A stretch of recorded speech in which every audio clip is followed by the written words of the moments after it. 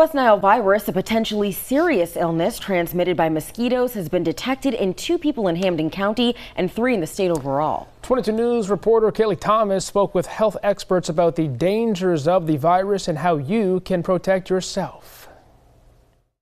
Mosquito bites are not only itchy and annoying, but they can also be dangerous.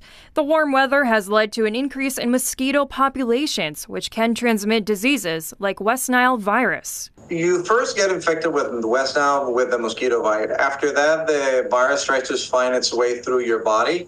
In most patients, your immune system can clear it out without any issue. Although most people infected with West Nile virus won't show any symptoms, some might develop severe neurological illnesses like encephalitis.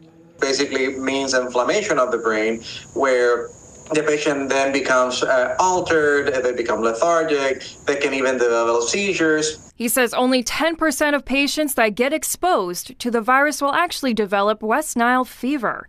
Just recently, the state's Department of Public Health confirmed a man in his 40s from Hampden County was diagnosed with the virus.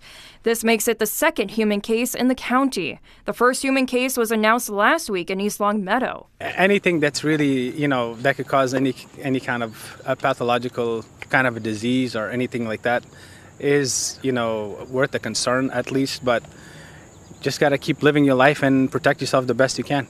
People can take measures on their own for protecting their property by making sure they don't have any standing water and also using EPA registered repellents when they go out, or just wearing long pants and long sleeves when you go out during high mosquito activity time. Health officials say we likely can expect more cases, if not in our area, than across the state, since August to September is peak season for the virus.